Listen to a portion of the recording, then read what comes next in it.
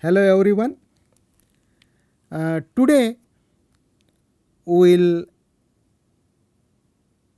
study the 1D heat equation.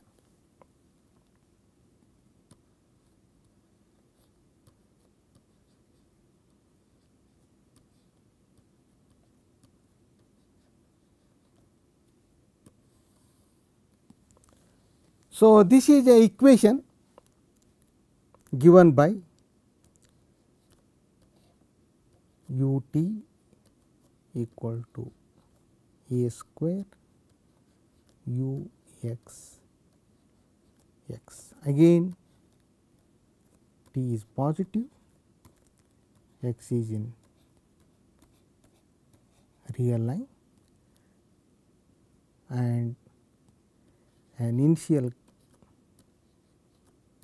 value g of x.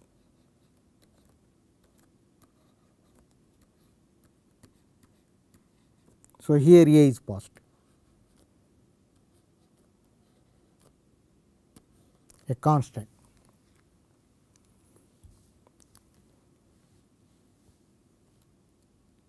So, physically this represents the evolution of temperature in an infinite rod. So, though not physically meaningful, but we will see that just like wave equation, this also helps us in analyzing later the temperature evolution in a finite rod.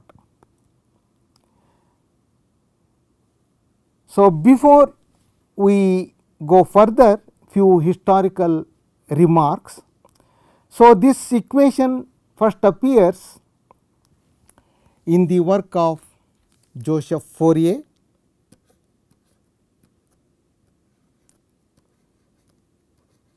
a French scientist. So, somewhere in the beginning of 19th century. Okay, there he derives this equation using Newton's law of cooling. So, most of the things we study now, like Fourier series, Fourier transform, they all appear in this work, and this is called, it is in French. So, let me just write it, theory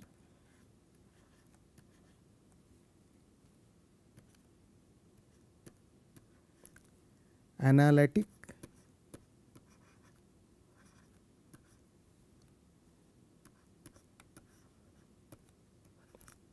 this is in French, the law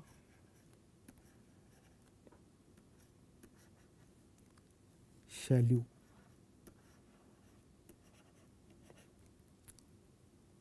So, simply translated, this is analytic theory of heat.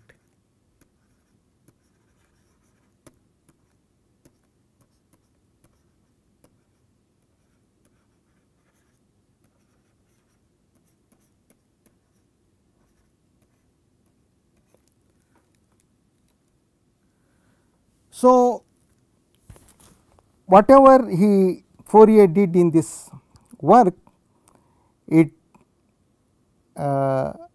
influenced a lot, especially in the 19th century, mathematical physicists, mathematicians. So, and in fact, now there is a separate branch called harmonic analysis, which originated in this work of Fourier. So, he was also successful in deciding to construct cellars to escape extreme weathers. So, in extreme cold conditions would like to remain warm, and in extreme heat conditions would like to remain somewhat cool. So, he was successful in determining.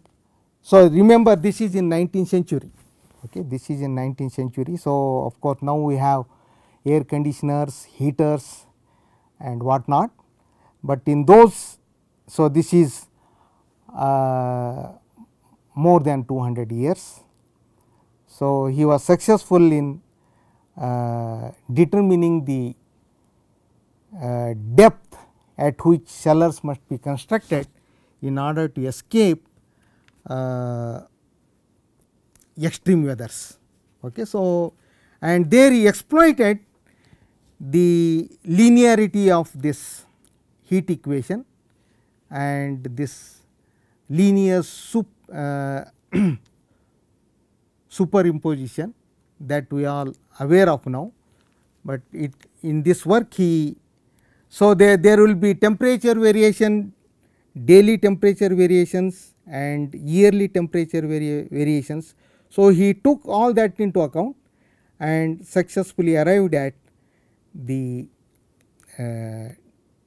depth at which a cellar must be constructed. So, a brief account of this, I will give a reference. So, you can just, there is a book by T.W. Corner, title is Fourier analysis. So, we will also find a good account of Fourier series, Fourier transform, okay, which we are not covering in this course. So, this is published by Cambridge University Press.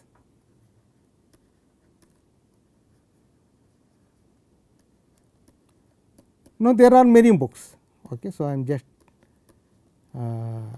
mentioning one.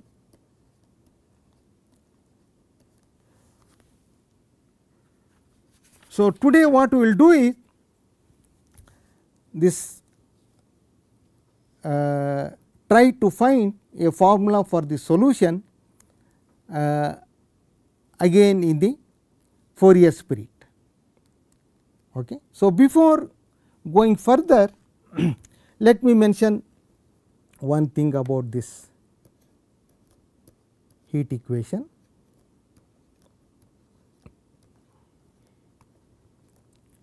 So, it is a prototype of parabolic equation.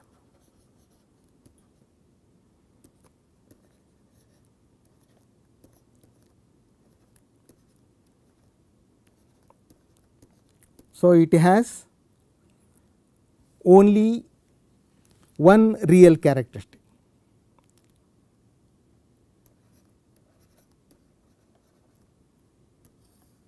Okay, has only one family. When I say one, and you can easily see that these characteristics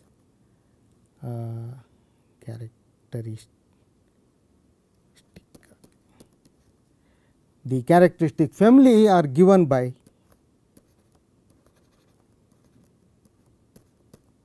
characteristic family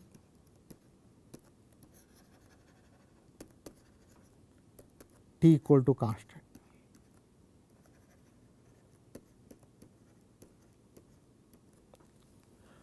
And remember, we are prescribing initial condition at t equal to 0, though physically meaningful. So, at some t equal to 0 initial time, you prescribe the temperature in a rod and then you see how it evolves, okay, though physically meaningful. But as far as mathematics is concerned, so what we are dealing here is, so characteristic initial value problem. So, I just stress this thing.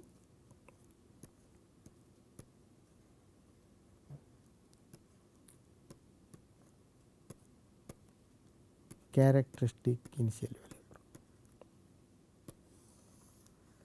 because we are prescribing the initial values on a characteristic. T equal to 0 is also a characteristic. So, and mathematically such characteristic initial value problem they may fail. So, there are three things we should be interested: existence of a solution,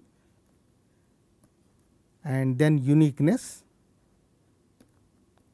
This is again important as far as the physics is concerned.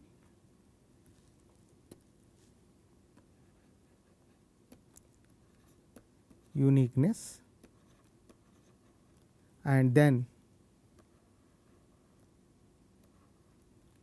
the continuous dependence.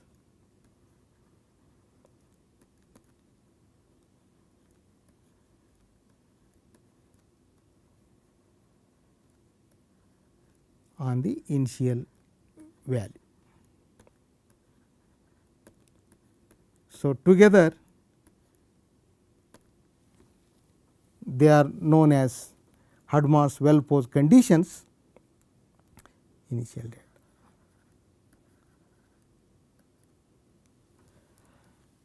So, when we are dealing with characteristic initial value problem, there could be problem with any of these three things,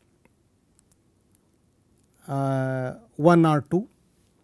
Okay. So, that means, so even for existence or uniqueness, some additional conditions may be prescribed. So, some additional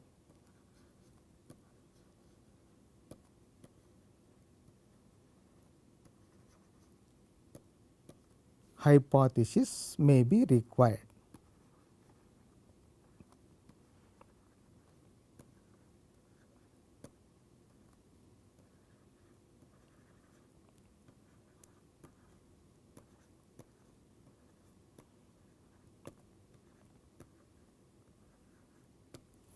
So, in fact, there is no uniqueness in general, okay. But if you restrict the initial value to certain class, then there is uniqueness. As you see, existence will be there. Again, this continuous dependence on the initial data is there only if you restrict the initial data to a certain class. So, it is very difficult to do all these things in this set of lectures. So, we will just concentrate on certain things, but this is an important equation which makes its appearance in several branches of mathematics. So, and it is also a typical parabolic equation, and it has many properties, interesting properties. Some of them we will be discussing. Okay. So, first we will obtain some spatial solutions.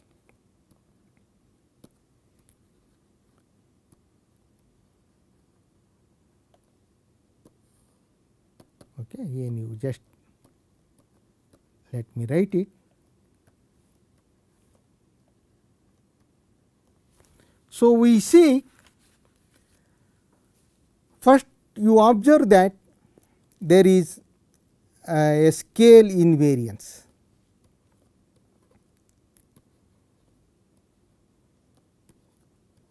What does this mean? Let me explain that. So, if u x t is a solution, then u of lambda x lambda square t is also a solution.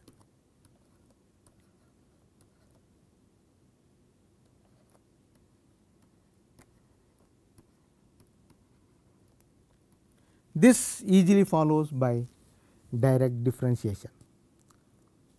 So, if we scale the variable x to lambda x, so lambda is a positive number, any positive number, and t by lambda square t, you see that.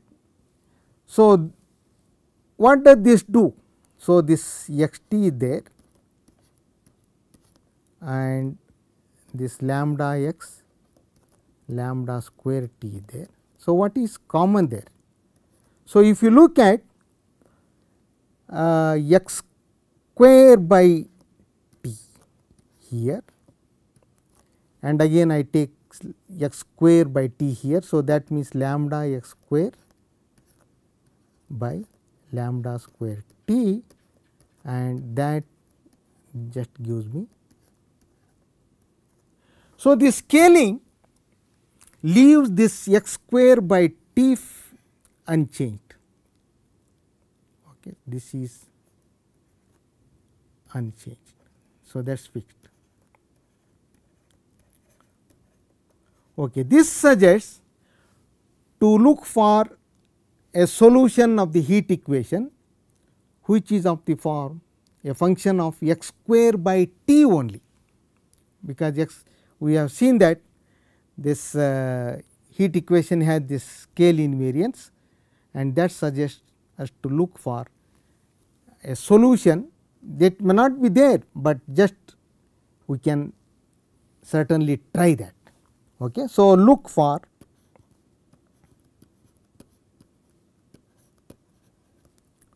solutions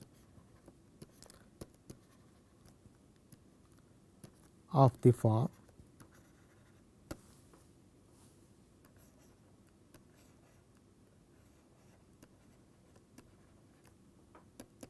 u x t. So, we can even put additional thing here. So, just put a v t and w x square by t.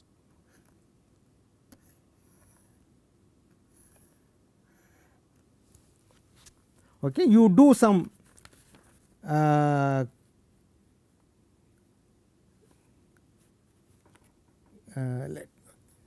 I have used, let me write that.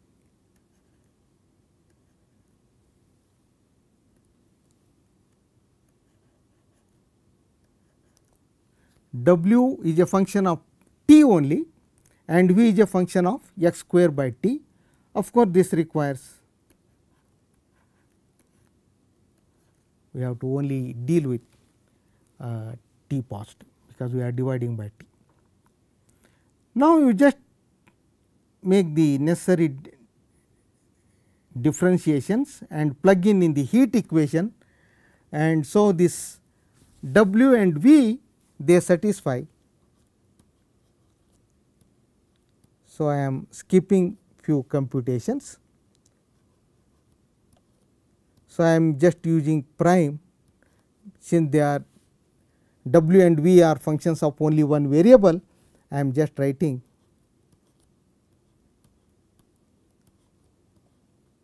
prime. Prime means derivative, derivative with respect to the that variable. So, W t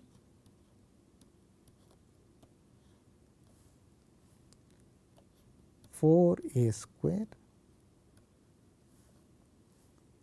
v double prime x by t square x, no, sorry, but x square by t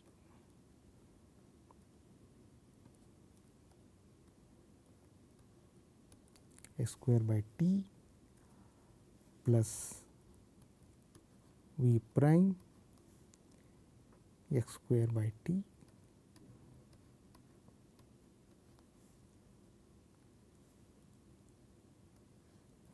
bracket mod x square y mod is not required.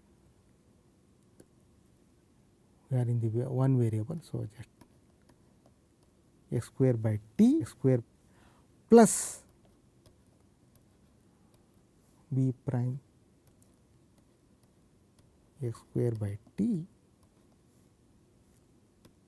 to a square by t.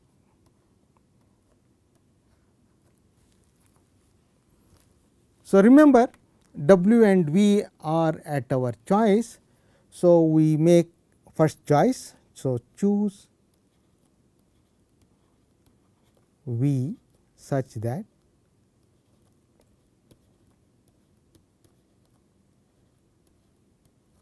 this term in the bracket is 0.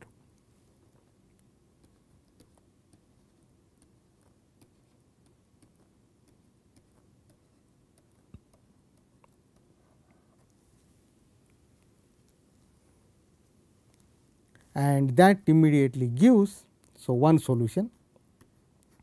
So, that is a, though it is a second order equation for v, it is a first order equation for v prime. So, you do two integrations and you get one particular solution we take. So, v z is equal to e to the minus z by 4 a square. Okay, that is one solution. And now you plug in this solution v in this thing and you obtain a equation for w prime. So, this is gone and now you differentiate this one and plug in here. So, what you get is, so let me just then w satisfies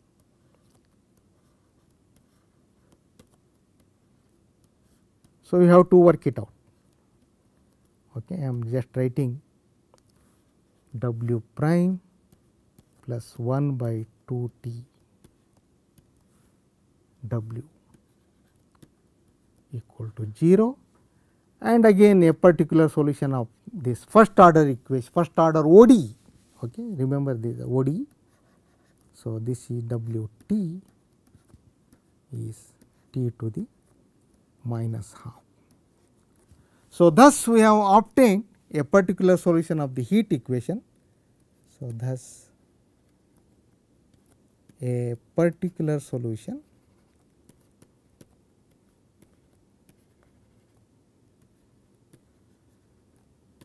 of the heat equation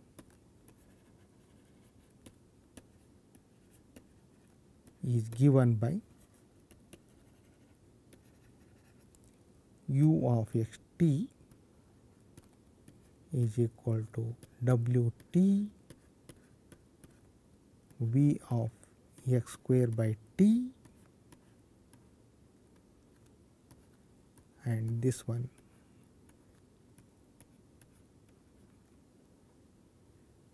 now you replace z by x square by t.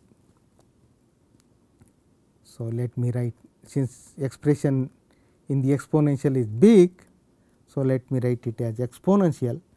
So, this is x square by 4 a square t. A constant multiple of this solution is going to play an important role. So, that is called, so let us put some name. Okay. So, the fundamental solution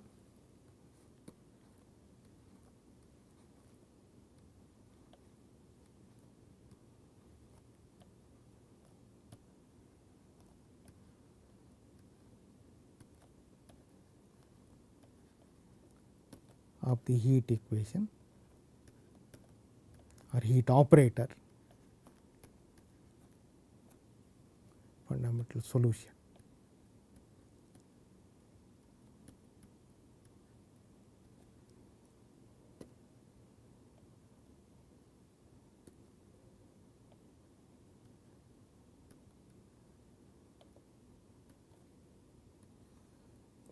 is defined by OR operator.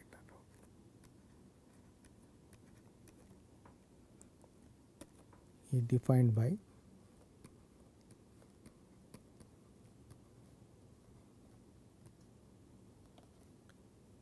denoted by kxt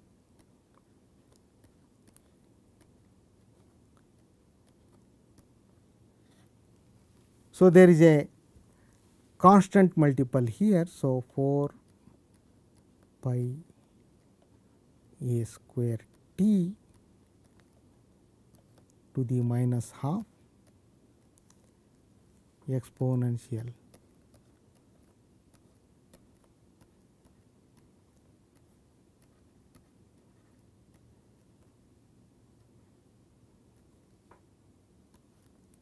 so this is t positive x in R and 0 for a t less than 0.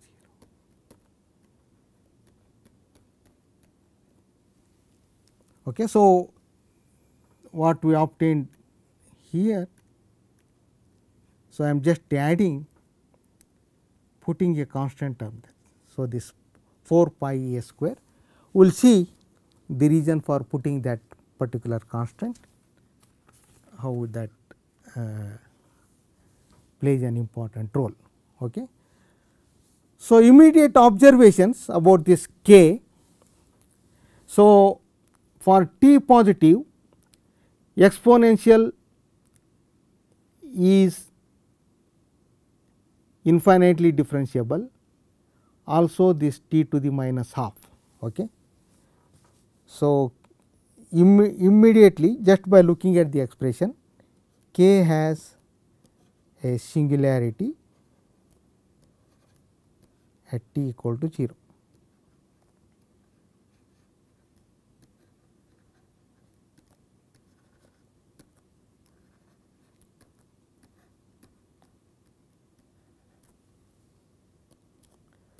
For t positive, k is an infinitely differentiable function for x in R. And just now we have seen that. Okay. So, again for t positive, k satisfies k t equal to a square k x x. So, k satisfies the heat equation in the region t positive, and it is a very smooth function, very smooth function. It has only singularity at t equal to 0. Some of them, some profiles of k I can show you. So, this is also since this is a Gaussian curve. So, it is also referred to as Gaussian.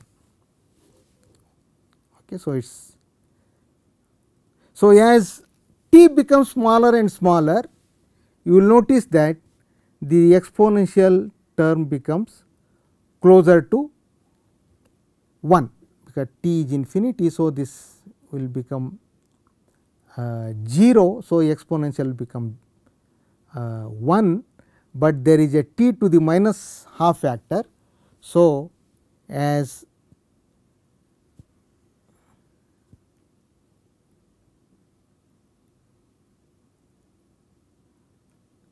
t becomes larger and larger, so we will see that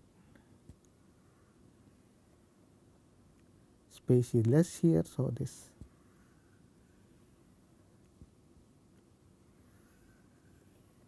okay. So, this shape, so t equal to t 4, t equal to t 3 sometimes. Okay. So, this is t equal to t 2 and t equal to t 1, and you drawing x and k. So, here T4 is less than T3 less than T2.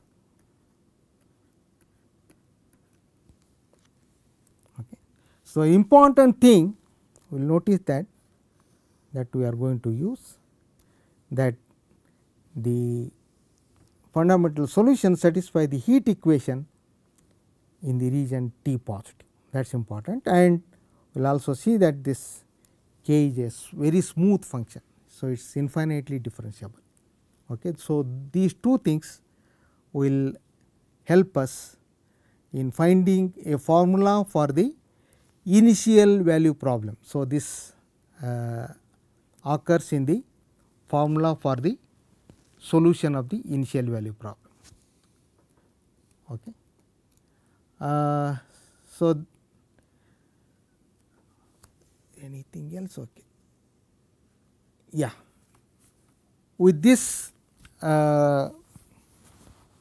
we close this lecture, and in the next lecture we will obtain the solution of the initial value problem for the heat equation, and there again we see the role played by this fundamental solution. Thank you.